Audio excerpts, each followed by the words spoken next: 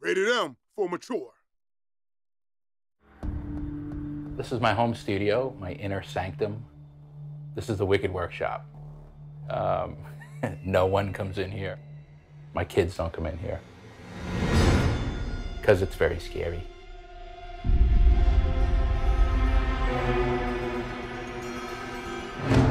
This is me, right? I'm a monster guy. I grew up on this stuff. I was shy and introverted, little scrawny kid. I would take all my internal angst and just it would just all come out on paper. Barbarians, demons, barbarians cutting off demons' heads. My art teachers all would freak out. It's anger, right? I mean, I take my anger and I push it through monsters and they just come out.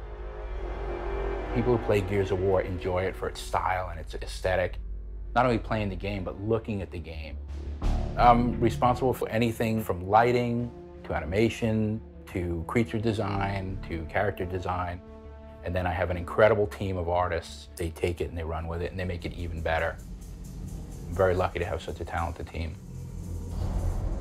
So this is it. This is the end of the trilogy. We really wanted this to be special. Wanted something collectible that the fans could have that was like a piece of the game and right here in front of you. So everything in that collector's edition is high-end stuff. In the Epic Edition, we have the Marcus statue.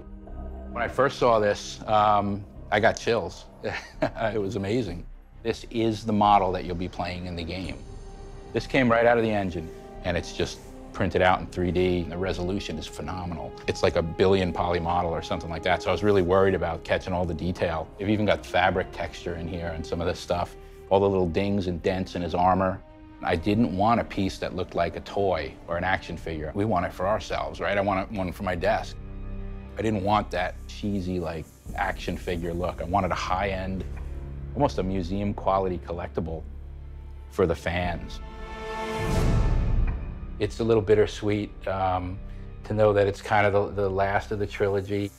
You've been working as a band of brothers to make this thing for years now, and I've been working on Gears of War for 10 years. And so, yeah, it's a little bit emotional to wrap it up.